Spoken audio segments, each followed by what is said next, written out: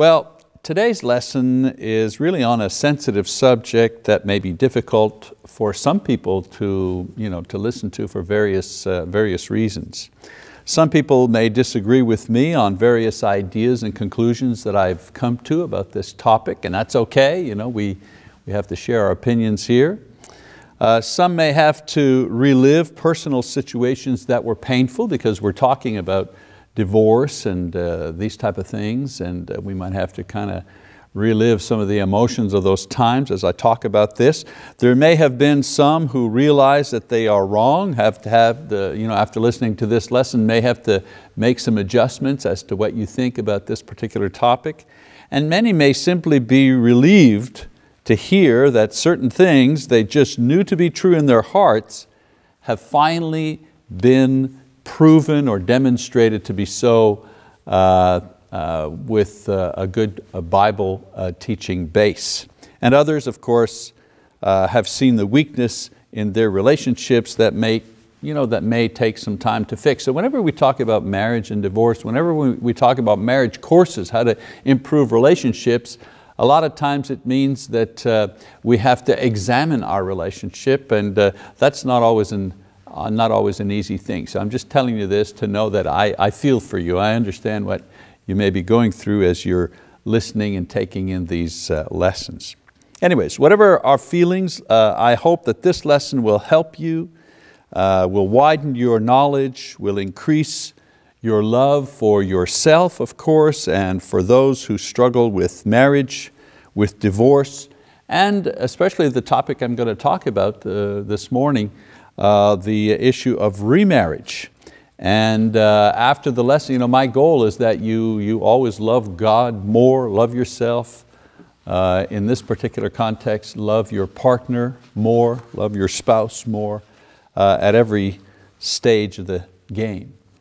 Now, this lesson is entitled Remarriage and Renewal, and it addresses the concerns that people who are in subsequent marriages or those who are about to remarry have. And we don't usually talk about that in the church. We talk about what you shouldn't do and what you need to avoid and, and so on and so forth. But the truth is that people do get divorced and people do remarry. And we don't talk about the people who remarry. People who have gone through a divorce and then after a time, whatever time period, decide to remarry, those people, they want to succeed at those marriages. They want to do well. People who have suffered through a divorce, they never want to go through that again. That's one thing I've found in my experience. People who have what we call subsequent marriage. A subsequent marriage is a second marriage for whatever reason. Whether you're a widower or a divorcee, a subsequent marriage is your second, your third marriage, whatever the situation is. I've never met anyone that whether it was their first marriage or second marriage who wanted to fail at that. Everybody wants to succeed. Everybody wants to have a good marriage, whether it's the first time they're marrying or a subsequent marriage.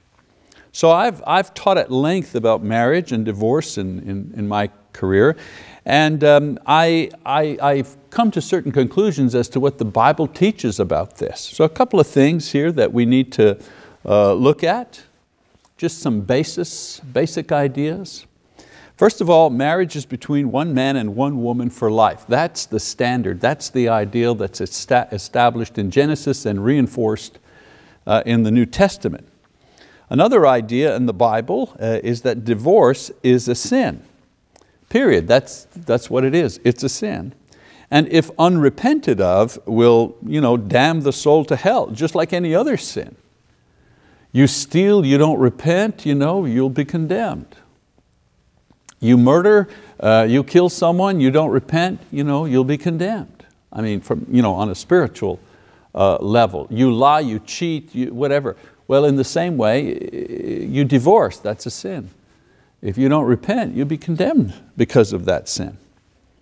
Another thing that I've taught is that adultery, divorce, failure at marriage can be repented of, can be forgiven, and the guilty as well as the innocent, can receive encouragement and forgiveness and renewal from God.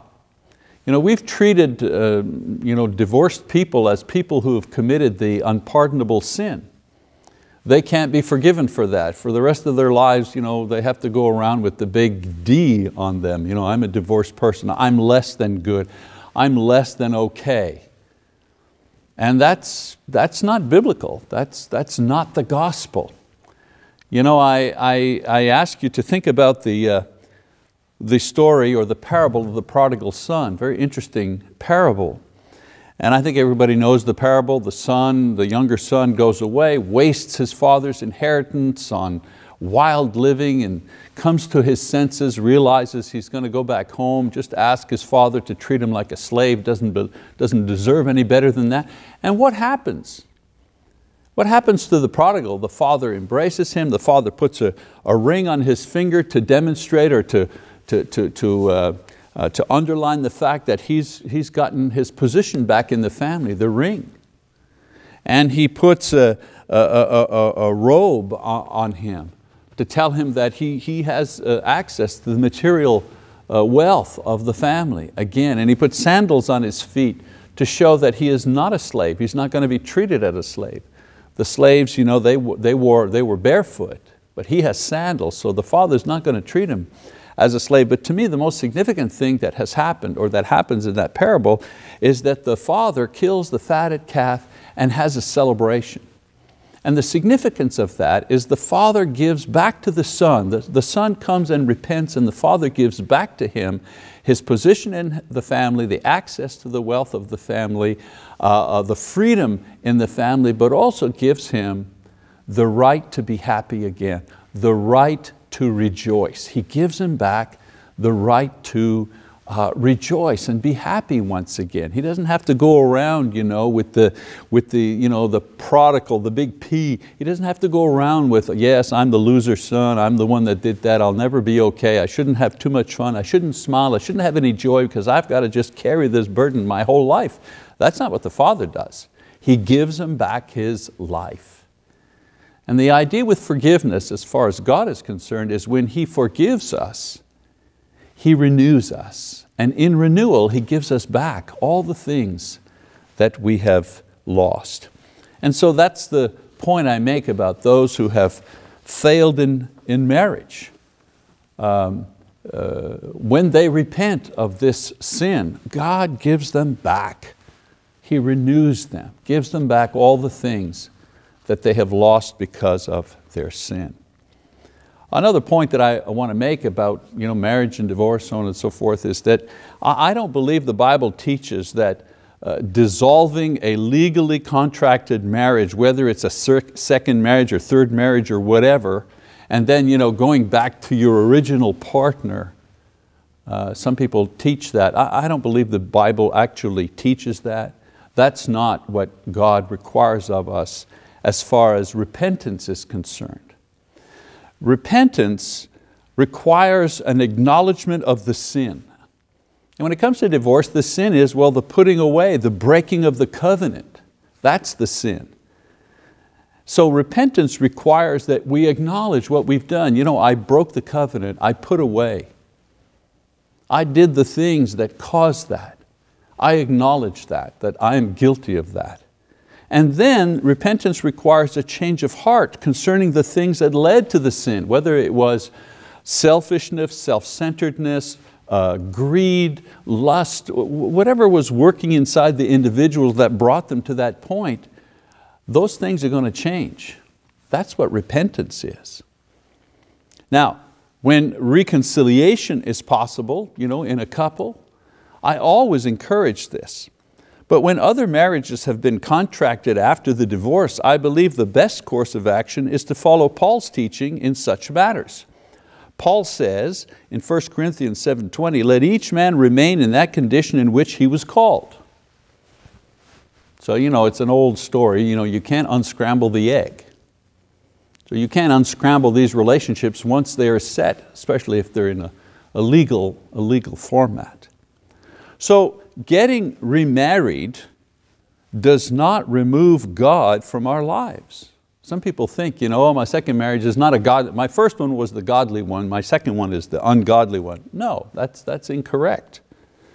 Marriage, by its very nature, is a call to God to help us live in the way that He had originally designed us to live. One man and one woman. The person who gets married a second time, it's still one man trying to be married to one woman and making it work.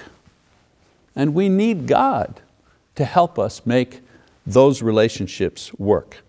So those who remarry have failed at this at some point in their lives for whatever reason, and they're trying to get it right. And so to those people, this is the advice I give to those who have remarried. Number one, realize that you are really married. You're really married. Some think that a subsequent marriage is not the real thing. They're not godly marriages, or they're not as good as the first marriage, or God is displeased, He won't help you, or for some reason or other this marriage is some sort of adultery. These thoughts are based on the idea that marriages cannot be dissolved, and before God you're always married to your first spouse as long as they're alive. That's where this idea comes from. My marriage is not good, my marriage is adultery. There's this idea, this indissolubility of marriage idea. And the idea is, well, here's God up here, and here's the man and the woman, and when they marry, they make a covenant, and there's this triangle. And even if a divorce breaks the two up here, they're still married in the eyes of God. Now, this idea of the indissolubility of marriage, meaning it's impossible to be divorced in the eyes of God, this is a Roman Catholic idea. We didn't come up with this idea. This idea crept into our thinking from other sources. It's a Roman Catholic idea, actually began at the Council of Trent in 1545. And the doctrine that was developed at the Council of Trent said that only God can marry you and only God can unmarry you. That's why in the Catholic Church you had things such as an annulment of marriage. You had to get papal permission to actually be divorced in the eyes of God, since the Pope was God, or rather Jesus' representative on earth. That's where all of this comes from. Now, I have explained in the past in other lessons that death is what dissolves a marriage in a righteous way, Romans chapter 7. And divorce also dissolves a marriage, but it does it in an unrighteous way. The result is the same. The marriage is dissolved. If your partner dies, you're no longer married to that partner, but there's no sin. You see what I'm saying? There's no sin in that particular way to dissolve a marriage. If, however, the marriage is dissolved through divorce, the marriage is still dissolved, but there's sin there. There's a reason that marriage has been dissolved, and the cause of it is usually sin, cheating, lying, whatever. But the thing we have to remember is that either way, the marriage is dissolved. The Bible never refers to a subsequent marriage as adultery. Basically, the Bible says you must not divorce because it's a sin. It goes against what God says. It doesn't say you can't divorce, like it can't happen. It just says you mustn't do it, just like it says you mustn't steal. It doesn't mean that people will never steal. It just says if you steal, it's a sin. You see what I'm saying? You mustn't commit adultery. Does it mean people can never commit adultery? No, it just means God doesn't want us to do that. But do people still do that? Yeah.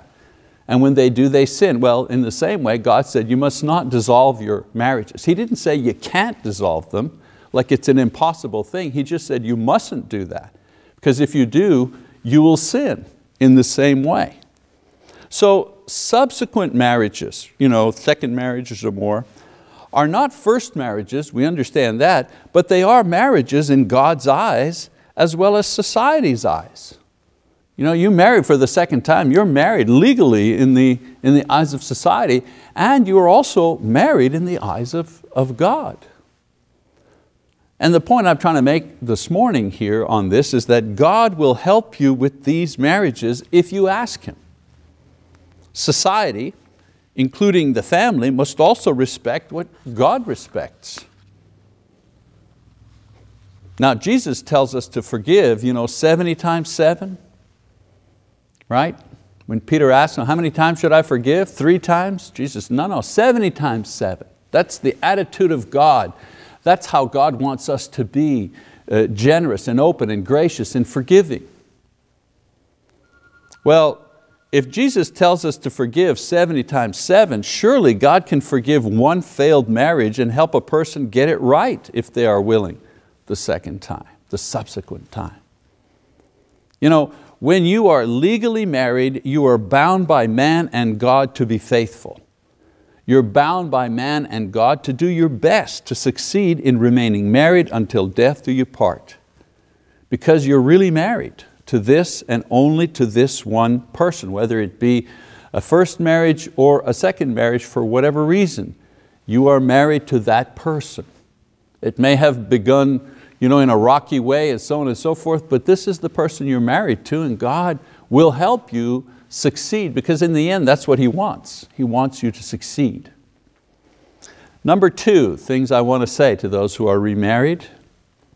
Number 2, your marriage is perfect because of the cross of Jesus Christ. If you were a non-Christian and you were divorced and then remarried, you would be legally married to the second person, but your soul would be charged with the sin of adultery because you divorced. When a person divorces without cause, the sin that they commit is called adultery. If I take something that doesn't belong to me, what is that sin called? It's called stealing. If I say things in anger and I take, I use a vulgar language, what's that sin called? It's called cursing. Well, if I have a covenant, a marriage covenant with a person, and I break that covenant, what is that sin called? It's called adultery. Because in the Bible, adultery doesn't just refer to sexual activity, it also refers to the violation of a covenant. So when you break the covenant and divorce, that's the legal term, what is that sin called? Well, it's called adultery. So if a non-Christian divorces, the sin charged to his soul, her soul, is the sin of adultery. Even if you legally divorce and you remarry 10 times, each time the sin of adultery would be charged to your soul. 10 sins. You only need one to be condemned, but you'd have 10 of them. At death, the world would bury a much married person. Wow, he was married 10 times.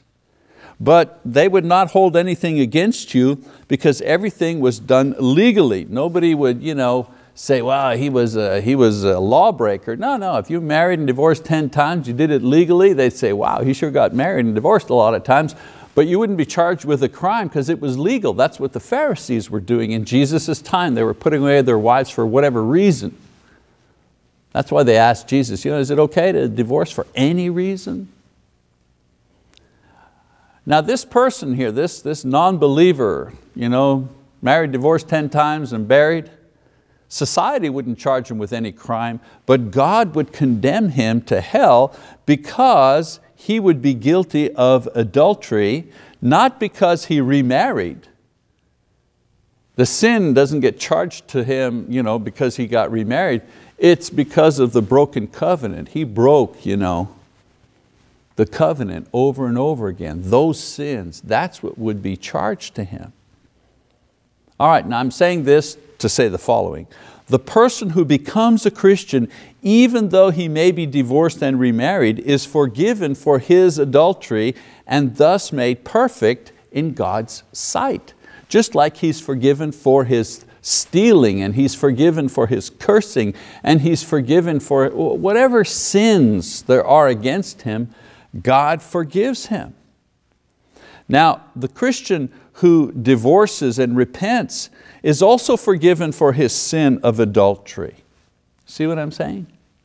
Many find this hard to accept, but God's grace does not make a distinction about which sins to forgive and which sins not to forgive.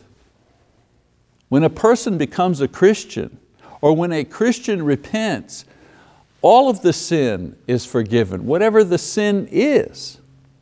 Now, of course, the repentance requires a change of heart and a change of attitude, but what makes the person perfect in God's sight is not how he or she is able to fix his former marriage, as some teach. It's not how well he succeeds in his subsequent marriage. Repentance requires that you change the bad things that you were doing that led to that sin. That's what repentance requires. But being perfect in God's sight, and even being perfect in the area of marriage, this is a free gift given to a person who believes in Jesus and expresses that belief in repentance and baptism and then in faithful living. Every sin is taken care of by the cross of Christ. There are no exceptions to that. So regardless of your marital status, God makes you perfect through the cross of Christ, not through your relative success in marital relationships. Very important. For those who are here, those who are watching this on video, whatever, if you have a divorce in your past, that divorce is taken care of by the cross of Christ. That particular sin and all the sins that led up to it, that's taken care of by the cross of Jesus Christ. Your repentance is not trying to fix that by going back to the first person you ever married or living like a eunuch. The atonement, the restitution, the making up for those mistakes, for those failures, for those sins. Jesus does that. He makes restitution, even for your marital mistake. He makes restitution for that on the cross. Your repentance requires you to do the very best you can now, to go forward and not repeat those mistakes. Another thing I want to tell people as far as who have subsequent marriage, follow the Bible's advice for the remarrieds. You'd say, wow, I didn't know there was advice in the Bible for remarrieds. I know that there isn't a chapter, as I say, in the Bible addressed to people who are remarried. Wouldn't it be nice? Then you could be sure that God loves you and includes you in His family. But there's a lot of advice for people who have failed. And isn't that what divorce and remarriage is all about? It's about failure. We failed at something and we're trying again to succeed. Weak and sinful people who have failed at a complex and demanding relationship and who are trying again. Why is it that we are so gracious to those who have failed at telling the truth or failed at believing in Jesus, failed at killing, not killing other people? We're gracious with them, the serial killers who find Christ and we're so gracious with them, but we lack so much compassion for those who had failed at marriage. Why is that? God is kind and patient towards all those who fail and are willing, with His help, to try again. And so to these, He promises help and advice in His word. So the basic advice for those who fail is the following. Number one, forget the past. Forget it. The past is where the failure is, where the pain is. Let the past go. If a person is forgiven by God, they can forgive themselves and then turn away from the past. That's what I tell people. You can't forgive yourself until God forgives you. But when God forgives you, then you can forgive yourself. Dwelling on what happened, what might have been done differently, why it all happened, this is not going to change the past. It will only keep the past alive in the present. And that goes for the guilty and the victims. When I talk about the guilty and the victim, maybe there's one more guilty. I've never, as I said before, I've never seen in a marriage 100% guilt on one part, 0% guilt on the other. There's usually enough guilt to go around. But sometimes one person bears a greater responsibility for having broken the relationship than the other person. But I say to both people, to the victim and to the guilty one, right? The innocent and the guilty, both of them have to kind of forget the past. Both of them have to. Trying to fix the past by punishing ourselves, by punishing our ex-partner, by bargaining with God, only manages to delay the healing. Some people, they don't want to heal because constant pain is their way of trying to atone for past failure in marriage. They just want to keep whipping themselves. If they heal, then they have nothing to offer their conscience or God and are afraid of the punishment. Brothers and sisters, I'm telling you, God wants to heal you. And most of the time that you don't get healed is because you don't want to heal. You want to keep offering up your pain to God as some sort of atonement, some sort of sacrifice. And I'm saying to you, the sacrifice that heals you is the cross of Jesus Christ. Accept His atonement. Accept His pain offered for your mistake and your failure and move on. Paul, the apostle, in speaking of his former life and the terrible failure in his former life, says the following. He says, "Forgetting what lies behind and reaching forward to what lies ahead, I press on towards the goal for the prize of the upward call of God in Jesus Christ." Philippians chapter 3. Verse 13 and 14. Paul the apostle had been forgiven, and the way that he forgave himself is that he refused to dwell on the failure that he had been absolved of and concentrated on the future that God had freely offered him. There may be some sort of morbid satisfaction always dwelling on the past, and Paul had a past, let's face it, a violent past. Violent persecution against the church. He had ruined families. You ever think about Paul, the persecution that he made? While he was an apostle, many of the people he threw in jail may have still been in jail.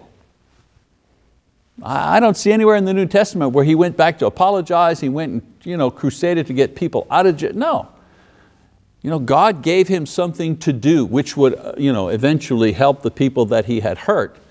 But he didn't go back, he went forward. He went forward. So he had been forgiven, and the way he forgave himself was by going forward. So forgetting the past is not only healthy, but it is the ongoing way that we express our faith to God, believe it or not.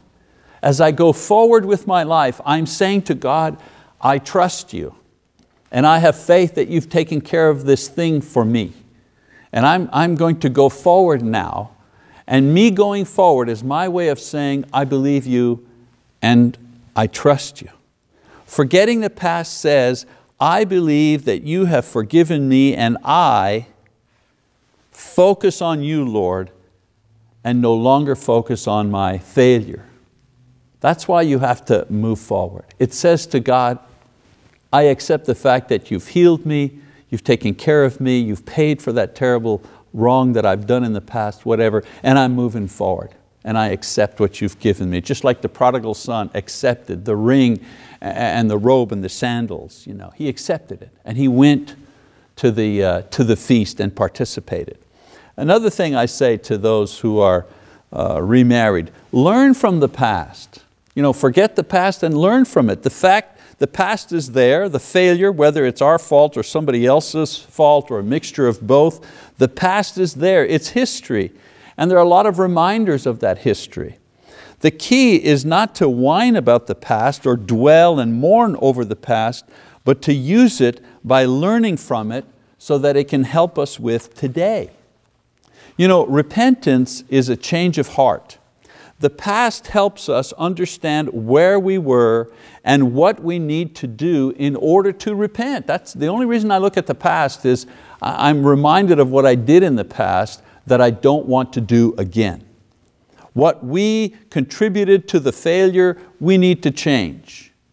We need to control it. We need to improve it. We need to eliminate it. We need to replace it. That's the reason I look at the past, just to examine, okay, what were the mistakes that I made? What were the attitudes that need to be changed, and so on and so forth. The past usually shows us that our failure was due to the fact that we did it our way. Repentance means that in the future, we're going to do it God's way. Now, many second marriages fail because the people, whether they're guilty or innocent, enter into them with the same attitude that they had in the first marriage. As a matter of fact, many fail because so many issues remain unresolved, and we end up beating our second spouses up for the things that our original spouse did. Now this is a sad commentary. This is why second marriages fail at the same rate as first marriages fail. And they shouldn't. You figure you learned something. So my advice to divorced people is to get counseling so that you can learn from the past who you are and why you failed and so on and so forth before entering into another serious relationship. Getting married again doesn't solve problems from the first marriage. They need to be solved before getting married again, because subsequent marriages bring in a whole new set of problems. You got some of the problems from the first relationship and some brand new ones as well. So if you've learned something from the past, you will be better equipped to deal with the future. And then one other thing, let your life and change be a witness for Jesus Christ. Paul the Apostle often began his sermons with the story of his conversion. And the storyline was usually how a person who despised Christians grew to love the church so much that he was ready to die for it. That was his witness.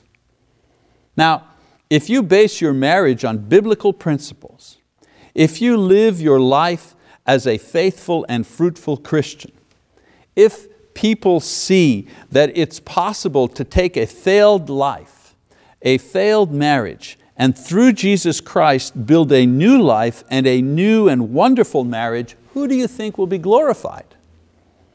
Well, I believe Jesus will be glorified. God will be glorified by this. Jesus said, "Let your light shine before men in such a way that they see your good works and glorify your Father who is in heaven." Matthew chapter 5, verse 16. A loving relationship, a Christian home, these are good works, even if they are produced by a subsequent marriage. They will honor God and they will provide a witness for the power of Christ in your life. What a tremendous witness that someone can see from someone who has failed at marriage for whatever reason. And then as time goes by, their character, their attitude, things change. They get into a subsequent marriage and all of a sudden they get it right. They're a tremendous witness for Christ. They're doing things the right way, raising children relationship-wise, serving the church, their personal growth. Who can deny that that is a witness of Christ? That you bear the fruit of the Spirit, that you rejoice in your new relationship, that your family is exemplary before others. Who can deny that God is working in your life? So, I tell people with substance, don't mope around with your head down all the time being ashamed. Stand up. You can make a great witness for Christ. Only Satan wants us to look down and mope around and feel guilty all the time. God has sent His Son to forgive our sins and to give us a new life, an abundant life. We need to believe that. We need to put that into practice in our lives. So let's kind of summarize some of these comments this morning. Jesus came to save, He came to build, to encourage, to equip. He didn't come to judge or punish or criticize us. There'll be a judgment, all right. That's in the future. If you failed at marriage for whatever reason, regardless of the times, I say to you, ask Jesus to forgive you and forget the past mistakes and allow Christ to teach you how to succeed. and offer your new success to Him as a sacrifice of thanksgiving and praise. You know, the prodigal son, I would think that he was a pretty hard worker in his father's fields after he came back.